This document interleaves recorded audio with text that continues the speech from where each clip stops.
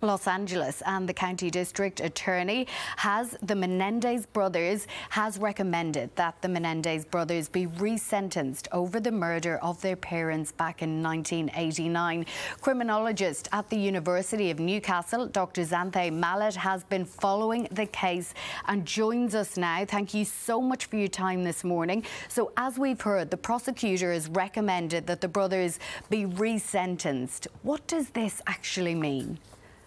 Good morning. So this is a huge decision this morning. What this means is the brothers will now go back for resentencing, and it will be determined whether they've actually paid their debt to society, and they could actually be released as soon as that judge has made the decision. So this is very, very significant in this case, and ultimately I have to say I agree with this decision. Remind us about the history of this case and also the significant media coverage around it. Will that have had an effect? I do think the media coverage has had an effect, but ultimately, many people have been supporting these brothers in the decades since they fakely shot their parents, which they never denied. They agreed that they killed their parents, but they said it was self-defense after years and years of serious physical and emotional abuse. And a number of people have been looking at this case. New evidence has been brought to light, and ultimately it's been determined, I think, by many people certainly believe that this is a case of self-defense rather than murder, as the boys were tried for when they were much younger, many years ago now, 35 years ago.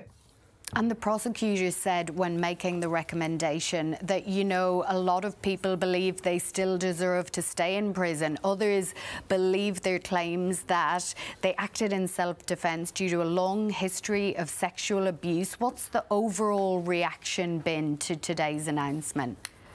Well, I think,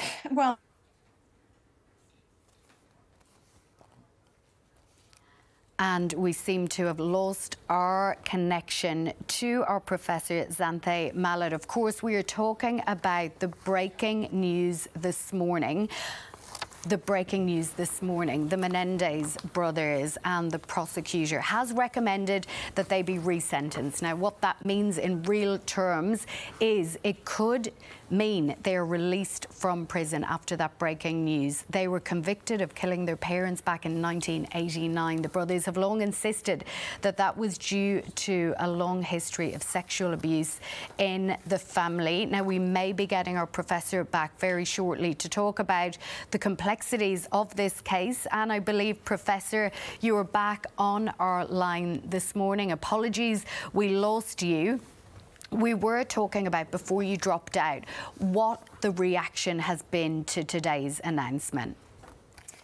Well, it's been very short so far. It's only come out in the last hour or so that these young men's sentences will now be reviewed by a judge. So I think we're going to see that over the next few days. But certainly there has been a big push over a number of years now. There's been a new Netflix series that's also raised more awareness of this case. And many people do believe the young men were subjected to years and years of physical and sexual abuse by their father.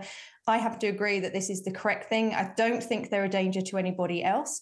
So I think we're going to see a big reaction to what has been a very high-profile case. How quickly could we see them released? Well, the next court date is the 26th of November, so we'll expect some movement then, but it really depends on how quickly the justice system wants to move on this. But there is a lot of public pressure, there's a lot of attention on this, so I don't think they're going to want to drag this out any longer than is absolutely necessary.